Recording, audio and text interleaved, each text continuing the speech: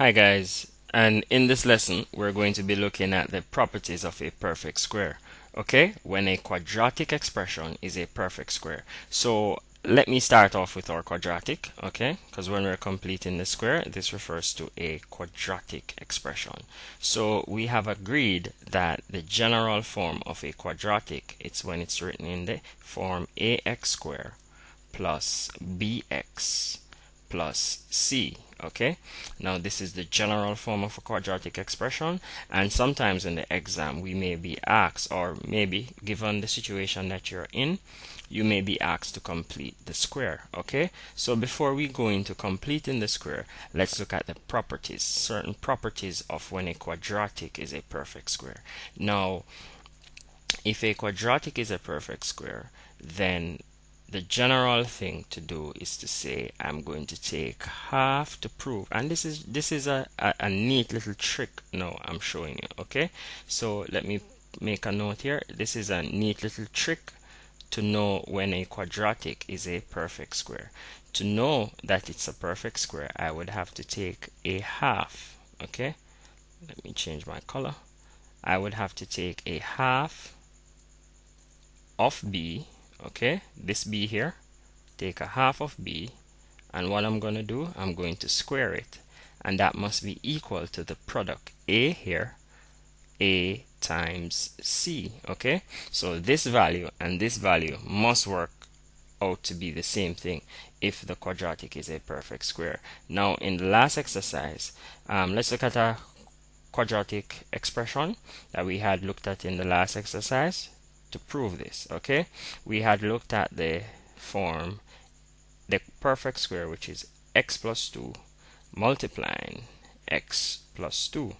Okay, and we had decided that when this is simplified, and by now we should know how to simplify this because we have been looking at it. If you're still not sure, you could always check back our playlist on expanding binomials. Okay, good. But to simplify this, we're saying x times x, which will give us x squared, x times 2x, which will give us a positive 2x. Okay, and then 2 times x, we have another positive 2x, and 2 2's 4. Okay, so this will completely factorize. This implies that I would have a x squared, and I'm grouping my like terms here, so I 2x plus 2x will give us a 4x. Okay, and I have a positive 4 there. Okay, and that would be my answer. Now I'm interested in taking this quadratic here now, this quadratic that we have, expand and simplify this product here. Okay, and we're going to look at some characteristics that we have stated earlier. This little trick here, half of b all squared must be equal to the product AC. Now let's just split the screen a bit and let's check that. Okay, now if your teacher asks you put up a quadratic expression on the board and they ask you to figure it out or to tell them whether or not this is a perfect square, this you would have to use to determine quickly. Okay, so I would say I'm taking a half of b and then I'm going to square that. Okay, and that must be equal to a times c. Now what is a half of b? I'm really taking a half of b in this case would be 4. Okay, this 4 here, this 4 here. Okay, that's b if you make a comparison with the expression that we have up here. So I would have a b there, so I would have a half of 4, and then I'm going to square that. Okay, and that must be equal to, and what is a? A is the coefficient of x squared, which is 1, times c is the constant out here that we have, which is 4. Okay, so this would be c, this 4 here, this positive 4, so times 4. Cool. Now what I'm saying here is that a half of 4, I'm working out what's inside the bracket first, so a half of 4 is 2 all squared, and that must be equal to 1 times 4 is 4. Okay, now 4 squared is the same as 2 squared is the same as 2 times 2, so I'm saying 2 2's is equal to 4, and 4 is also equal to 4.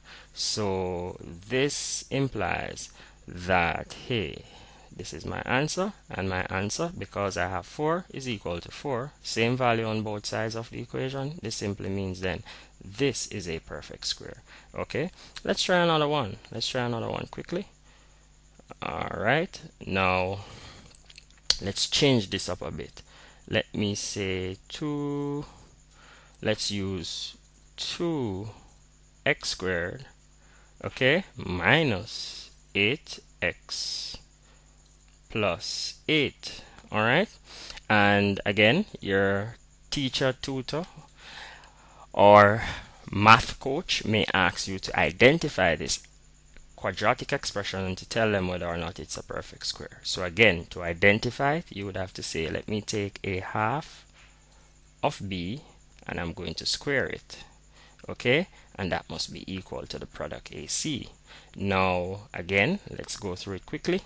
I'm going to say I'm taking a half of what is b now? B would be negative 8. Okay, so I'm taking a half of negative 8 and I'm going to square all of that, and that must be equal to 2 is the coefficient of x squared, which is a, so 2 times, and in this case 8, this 8 out here is a constant. Okay, so I'm saying a half of negative 8 is really negative 4, and I'm going to square it. Okay, and that must be equal to 2 times 8, which is 16.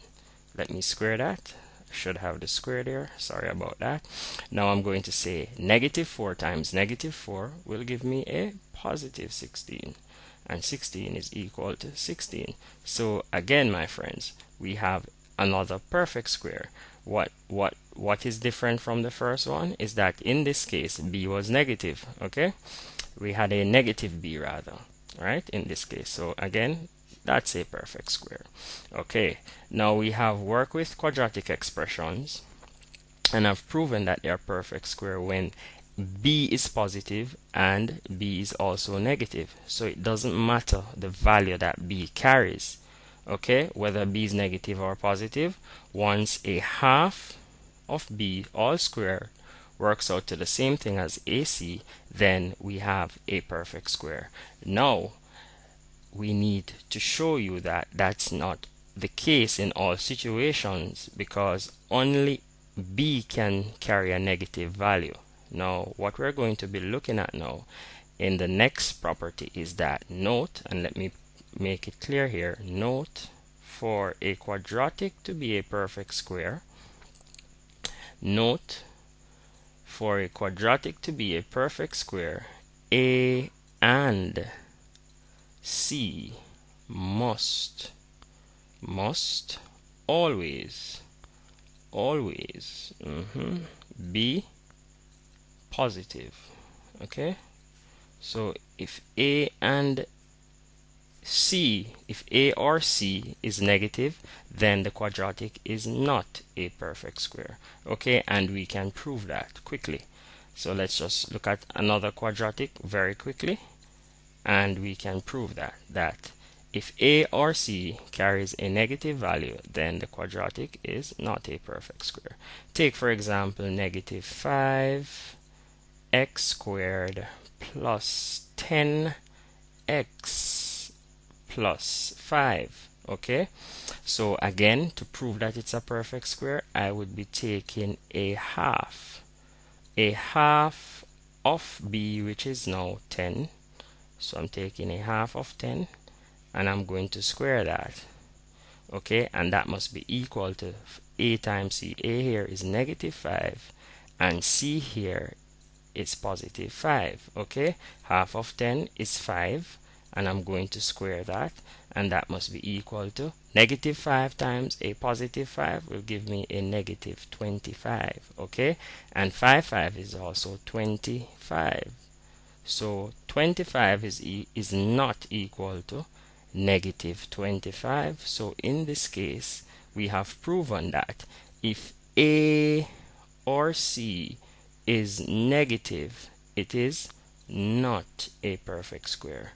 Okay, all right, and that's it. And it's fun, and as we go along, you will see and you'll get a lot more used to the whole concept of working with perfect squares, and later on we'll see how it applies to the quadratic function. Okay, bye for now. Good.